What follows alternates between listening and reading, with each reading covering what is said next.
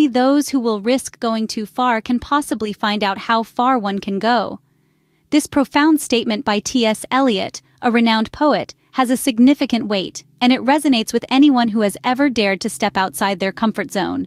Consider the story of Sir Edmund Hillary and Tenzing Norgay. In the face of insurmountable odds, they embarked on a journey to achieve what no one had done before, conquering Mount Everest. It was a perilous and uncertain endeavor, but they were driven by an unwavering determination to push the boundaries of human achievement. They risked going too far, and in doing so, they discovered how far they could truly go. Now think about the Wright brothers, Orville and Wilbur. In the early 20th century, they dared to dream of a world where humans could take to the skies. Amid skepticism and ridicule, they persevered, experimenting and innovating to build the first successful airplane. They risked going too far, and their audacity revolutionized the way we travel and perceive the world today. But one doesn't have to climb the highest peak or invent groundbreaking technology to push the limits. Look at Malala Yousafzai, a Pakistani girl who stood up for her right to education. At a tender age, she faced down threats, violence, and even an assassination attempt. Yet she did not relent. She risked going too far, and today, she's a beacon of hope for millions of girls worldwide. These stories are not just about risk-taking.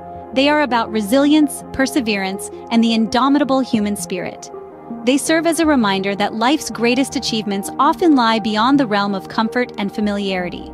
Now, it's important to note that risk-taking doesn't mean recklessness. It's about calculated risks, about weighing the consequences and being prepared for the outcome, whatever it may be.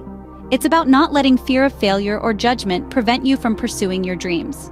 Remember, failure is not the opposite of success. It's a part of it.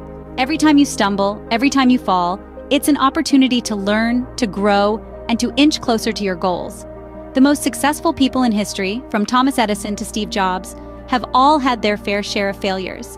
But they didn't let those failures define them. Instead, they used them as stepping stones to reach greater heights. In conclusion, the path to greatness is often paved with risks. It requires stepping out of your comfort zone, confronting your fears, and persisting in the face of adversity. It's about daring to go too far, because only then can you discover how far you can truly go. As the great poet T.S. Eliot once said, "Only those who will risk going too far can possibly find out how far one can go."